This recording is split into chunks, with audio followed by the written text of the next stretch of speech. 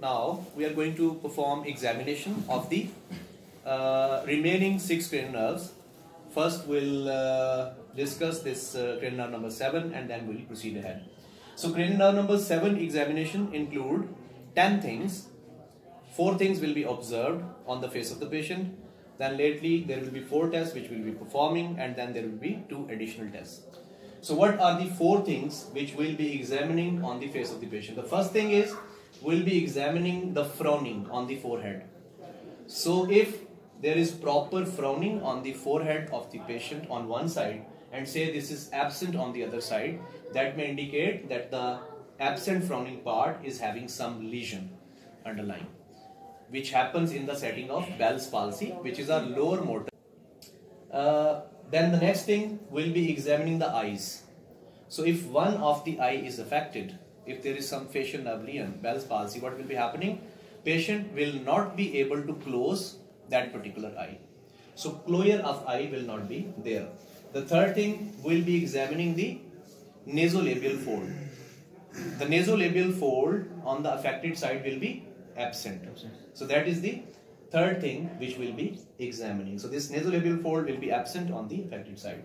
And the fourth thing will be seeing the angle of mouth. The angle of mouth will be deviated towards the healthy side. So the affected side will be normal, the angle of deviation, there will be deviation of the angle on the healthy side. The healthy side pull the facial muscles towards itself.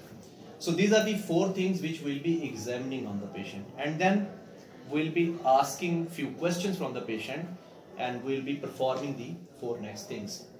So what you are going to do, you are supposed to look upward, but keep your head stable and just look upward like that. Okay, fine. So that way we are seeing whether there is frowning on both sides or not. Close your eyes. Close your eyes maximally. I'll try to open your eyes. You are supposed to close your eyes with maximum force. Don't let me open these eyes, right? Fine. So sometime when there is minor weakness, if it's not that significant, a patient may close his eyes, but when I'll be trying to open the eyes, the eye which one is weaker, that eye patient will not be able to close anymore. So this minute weakness can only be picked if you check eye that way, right? Then the third thing is I'll be asking the patient to show his teeth to me. So if there is some minor weakness and there is no mouth deviation, no angle of mouth deviation, you might not be able to see it, but when patient will be showing his teeth, the deviation will be clear, right? So show your teeth, fine, right? So you can see both nasolabial folds are fine and there is no deviation towards any side. Then I will be asking the patient to fill his mouth with air like that, right? So I'll just be striking here and I'll be striking here. If there is weakness of any part, if the muscles on that side is weak, what will happen? Many a time as the patient will be blowing air and patient will be filling his mouth with that air, the air will be leaked from the weak side. Or if the weakness is minor, as I will be striking the cheeks, then the air will be leaked. What next? The 2 tests are basically done to see the branches of the facial nerve. And these branches include 2 things. One is nerve to chorda tympani and one is nerve to stapedius. So in order to see whether the nerve to stapedius is working normally or not, what I'll be asking the patient, I'll be asking, do you hear lot of noises in one of your ear? Like, do you feel that there are significant noises? If somebody is speaking at a normal tone, do you feel that the voice is very loud in your ears, in any of your ear, or you think that your ears are normal, there is no such problem or abnormality? Hyperacusis. A person hear some normal sounds in a way as if there is a very increased pitch of certain sound in his ear. It is kind of noise. It converts to kind of noise which can disturb a patient. This is what you call hyperacusis, right? And then there is nerve to chorda tympani. The chorda tympani nerve will be checked by assessment of the sensations of the tongue.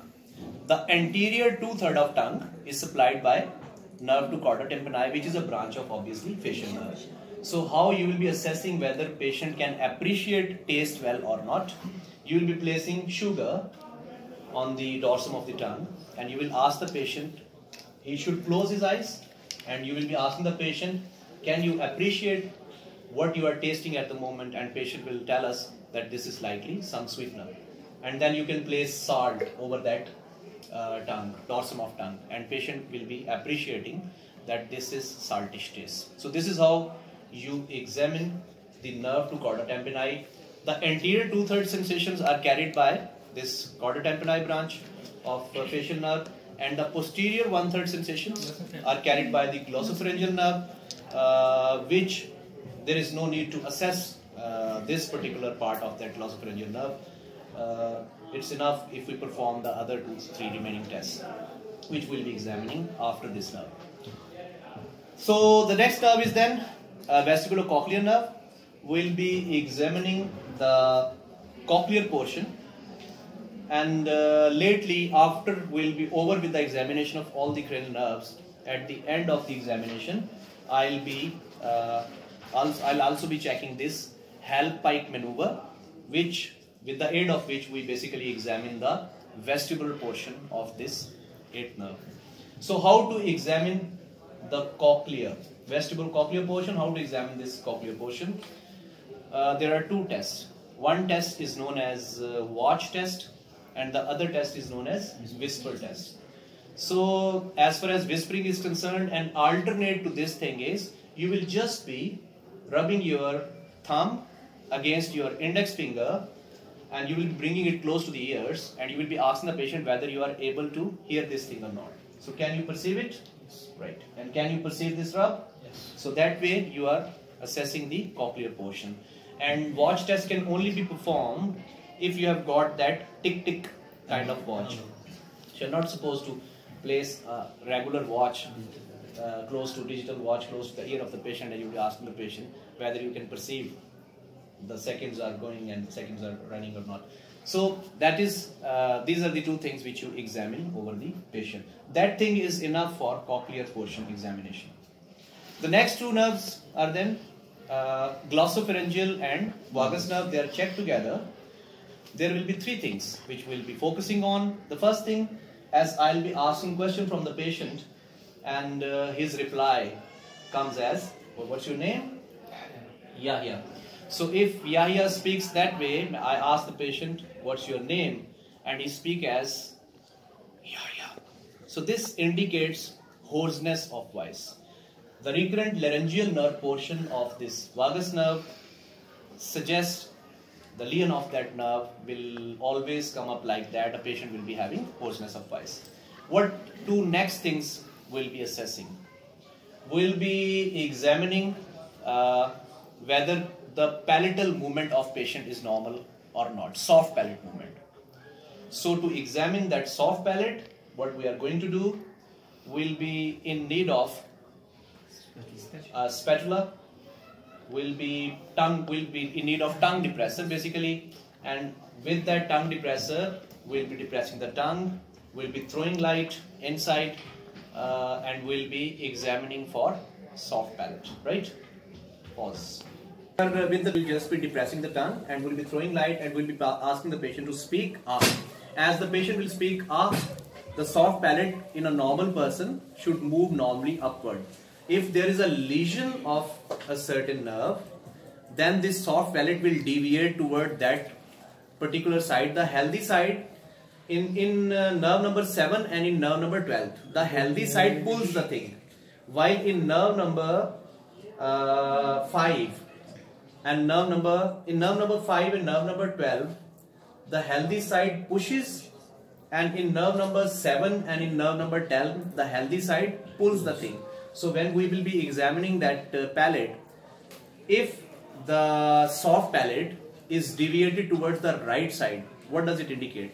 It indicates that right side is normal, the other side is the affected side. So always keep this thing in your mind. In nerve number 7, and in nerve number 10, the healthy side pulls towards itself. And in nerve number 5 and nerve number 12, opposite thing happens, right? So open your mouth. So I'm placing it, say ah. Okay. So his soft palate is moving normally on both sides. This is what we examine. And the same way, the second thing is, again, by placing that tongue depressor over his tongue, and preferably I'll be taking another tongue depressor here, and I'll be touching his posterior pharyngeal wall. I'll be touching his posterior pharyngeal wall on two sides of midline. Pause. You need a stick. Basically, you need a kind of a stick. That stick is having some kind of cotton over its top, and you just touch with that thing. You touch the posterior pharyngeal wall of the patient. As you will be touching in a normal person will gag, right? So if there is some abnormality of the nerve, of certain nerve, you will not be able to appreciate gag on that particular side, right? So what we are going to do here, we just assume that these two things are these tongue depressors. I'm placing it inside the mouth. I need light, so I'll be throwing light, and with one I'm depressing the tongue, and with the other one is I'm touching the posterior pharyngeal wall on one side first and then on the other side. So that is how I have touched the wall on both sides, midline, first on that side, then on the other side, and you will be appreciating whether there is some gag or not. So this is all about the examination of 9th and 10th nerve. The remaining portion I have already told you will be examining at the end. The next nerve is then accessory nerve. Very easy to perform. You simply need to ask the patient to shrug his shoulders for you. So you will shrug your shoulders like that, and then what I'll be doing, suppressing. There is a rule. Just put the muscle into action and then check against resistance, and then that way you know the normal power of the muscle. So first let the patient perform. Let him shrug his shoulders. This will give you an impression that his power is at least 3/5. Power can be checked simply by asking a patient to perform a certain thing, and then you check the power against the resistance, right? So shrug your shoulders like that. I'll be pushing them down. Don't let me do that. Fine, thank you. And what you are going to do next, you are going to examine the sternocleidomastoid. You can check the sternocleidomastoid, both the sternocleidomastoid at the same time. How you can check the sternocleidomastoid? If you will be asking the patient to touch his sternum with his chin, you will be examining the sternocleidomastoid, or you can examine, that way you will be examining both sternocleidomastoid at the same time. And if you ask the patient to move sideways, that way you will be checking one of the sternocleidomastoid, right? So we'll be examining the sternocleidomastoid one by one. So just tilt your face towards one side. Now I am trying to push it on the other side. Don't let me do that. And I am examining here. This thing is stiff now. Now you move your face in this direction. Now I will be pushing your face in opposite direction, and you can see this sternocleidomastoid, the stiffness in that sternocleidomastoid. So that is how you examining both sternocleidomastoid. And the last thing, you have to examine the hypoglossal nerve. There are 4 tests of hypoglossal nerve. The 2 things will be examined as the tongue is inside the floor of mouth, right? These 2 things are, I'll be looking for fasciculations and I'll be looking for wasting, right? So I need light for that. And then the next 2 things, I'll be asking the patient to protrude out his tongue for me, right? Open your mouth. So I have examined, there is no fasting on either side of the tongue, nor there are any fasciculations. Both these things suggest lower motor neuron lesion of that hypoglossal nerve. And then I will be asking the patient to protrude out his tongue. So you have to protrude out his tongue. What I am going to examine if patient is protruding out his tongue. If there is a lesion of hypoglossal nerve, what will happen?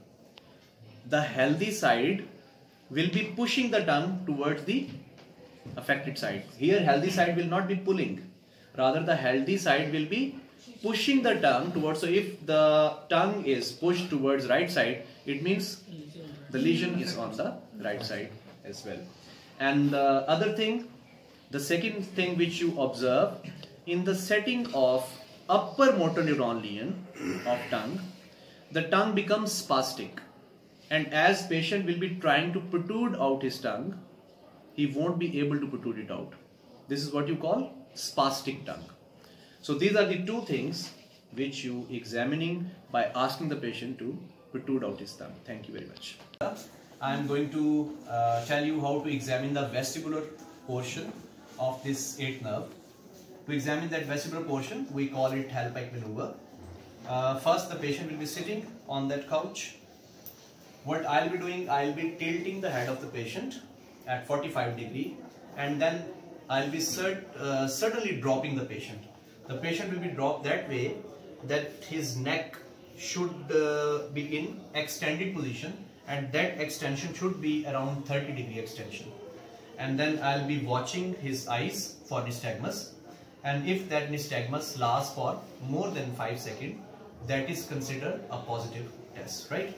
So what I am going to do now, what I'll be doing, I'll first be tilting the head of the patient like that, and then I'll be suddenly dropping the patient like that, and I'll be seeing the eyes of the patient for 5 to 20 seconds.